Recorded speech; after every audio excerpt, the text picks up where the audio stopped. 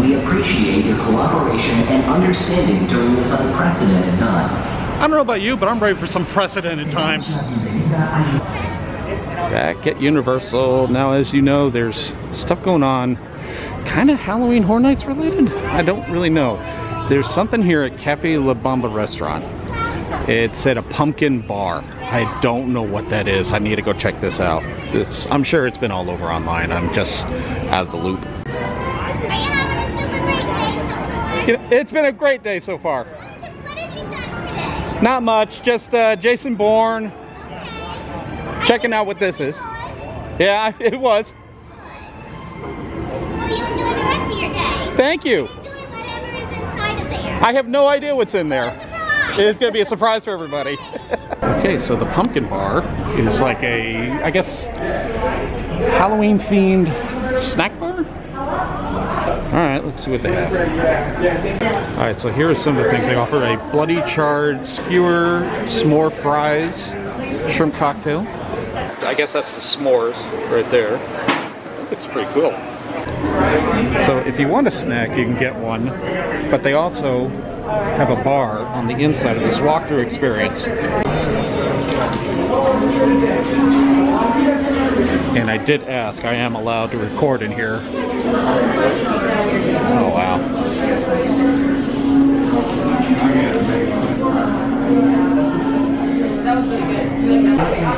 Here's some of the drinks they offer. A circus peanut, a mango inferno, and a loup garou. So the walkthrough is really, really short, apparently. So that pumpkin walkthrough bar, they had 3 drinks: the circus peanut, the mango inferno, and the other one.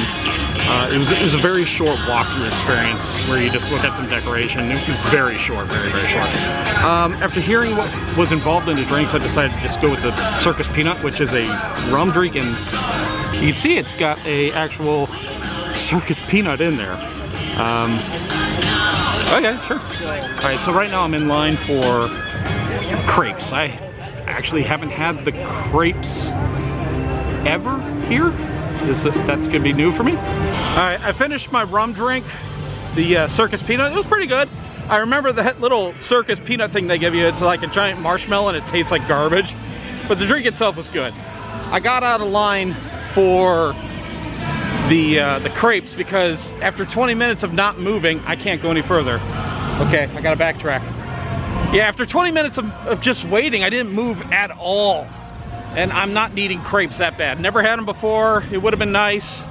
Oh well, there's other stuff I could snack on. Oh God, what is this music blasting? Oh, Barney's over there. That's what that is. All right, I'm gonna do E.T. because I recently just got some scented candles that are supposed to smell like the queue line in the forest. So let's figure out if that's really what the smell I got. It's a nice candle, so I'm gonna keep it either way. And once again, it's a walk on E.T. Alright, so the smell, of course, I've been smelling my own mask for the last several hours, but I don't really smell, it doesn't smell the same, but this queue line has a particular odor to it. Not really a musty smell, but I guess like an artificial mustiness to it. Combination with a pine smell. It's really cool. It's really unique smell. And there's all kinds of stories about the smell of this ride. Alright, so this is something I didn't know about beforehand. There's doing a scavenger hunt type of deal where you go into different shops and you get... So if you go into the different shops, they'll stamp this for you. And once you get, I guess, all 13, I'm not sure if you have to get these last 2 as well. We'll find out. But you get like a sampler candy grab bag thing? Well, the next one is the custom gear and the San Francisco Candy Factory, which is right around the corner, right over here somewhere. So let's get these stamps and let's see what we get out of it. This isn't something I've seen announced anywhere, or I haven't seen anybody on Twitter talking about it, so it's all completely brand new. Oh, here we go. Number 6 on our list, custom gear. And right across the quote-unquote street from Custom Gear is the San Francisco candy shop. You get 2 stamps in there. So this is actually one of the candy shop here is one of the 2 turn-in places once you get the card completed. So they tell me that these last stamps with the hats, that's actually one of the 2 places where you turn in the completed form. So next up is Rosie's Irish Shop. I'm gonna guess that's over by Finnegan's someplace. Yeah, it looks like it's straight ahead. I think, whoa, the fountain show's going on. Cool. Now it's kind of funny about this scavenger hunt. I had team members asking me about it because I don't think a lot of people knew about it. Like I said, I didn't find anything online regarding it, but yeah, this is one of those funny scenarios where nobody seems to know what's going on, but hey, let's have some fun with it. All right, here's Rosie's.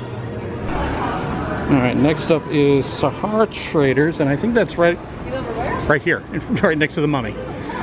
One thing I haven't done in a while is I haven't been to the tribute store since they started offering snacks, and I wonder how big of a line we have. The line's not that bad. We can do this. Okay, that's new. That was not there before. Okay. Oh, this is what I've been looking to do. So, what do we got?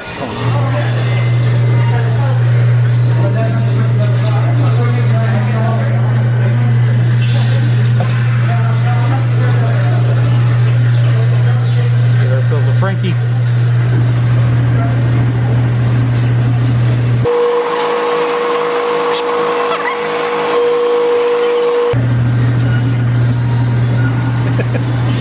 Oh, there he is.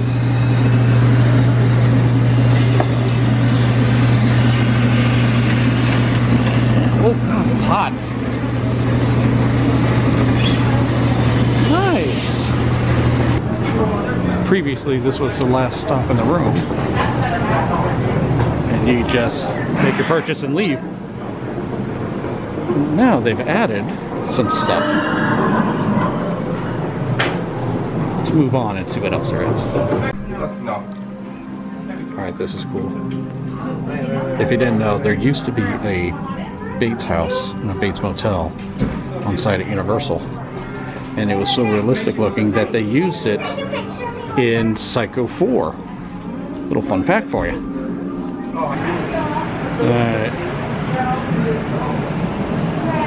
How do they do that? That's not a light effect, they're actually bubbling. How do they do that? Alright, that's some of the non-bakery stuff they have. Here is the sweet stuff. Check out this Halloween cake. That's funny. I don't know what I should do. Cookie dough cup sounds pretty good. Ooh, they have donuts and vegan stuff as well. I'm actually going to pass on the sweets for right now. There's only so much I can have in a day, and I don't want to just get something just for getting it. Ooh. Oh, look at that. Yeah, these are shirts. Design your own shirt. Look at this lunchbox. Oh my god. That's a lunchbox I want. How much do they want? $25? I might have to get this.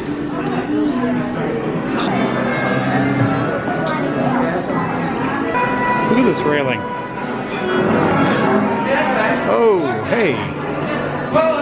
Wow. Okay.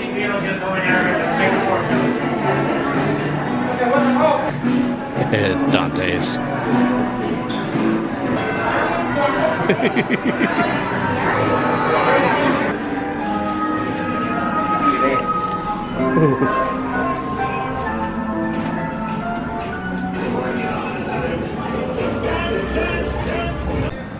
Alright, now these rails caught my attention as I was heading into, and there is something special going on that apparently is only for Premier pass holders. So this is what's going on. So I just met up with Chris and Susan from Ear to Ear Magic, and they were telling they are Premier pass holders, and that is something that is open for, well, you had to reserve it on like Wednesday, and today only it's for Premier pass holders for that reservation. And then after that, Saturday and Sunday is anybody can get in.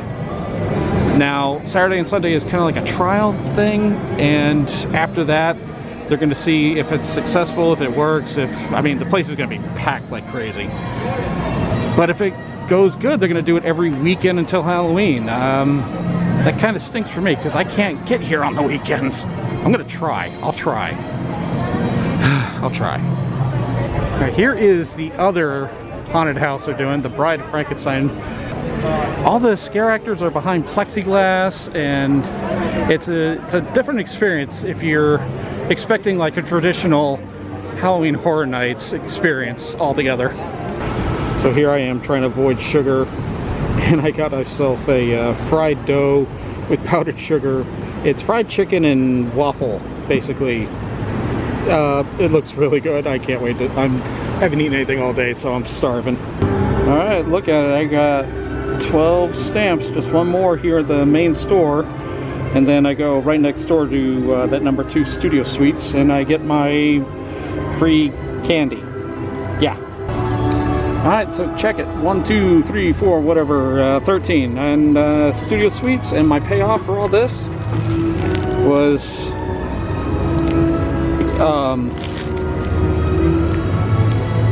something with 120 calories. So yep, that's the payoff for the scavenger hunt. There you go. So this is something really cool I forgot to point out earlier today when I went and did this the Bourne Stuntacular. At some point where the helicopter scene, the video froze, and the whole thing was the set piece had, I guess, lost its tracking, and they decided to just pause the whole thing right then and there. It was really cool seeing them come out and reset the set piece so it can get back into position. They just basically manually brought it back, and then they just restarted the show. It was really cool to see firsthand. I really like these Beetlejuice masks, but they're all in medium. If I can find a large, I want to grab it because the larges are really comfortable for me. So guys, I avoided the rain unbelievably, and I got myself a good amount of swag. You'll probably see that on an edition of Muggin Mondays. That's what it's called. Yeah, I don't even know the name of my own show. So yeah, do the like and the subscribe thing. I'll be eternally grateful. Yeah, so Halloween Horror Nights, I'll probably go into discussion about that. But that's it, guys. That is going to do it for my trip to Universal this time around. And you know what, just for old time's sake, I'll go back to the this was the greatest vacation of 2020. We'll never speak of it again.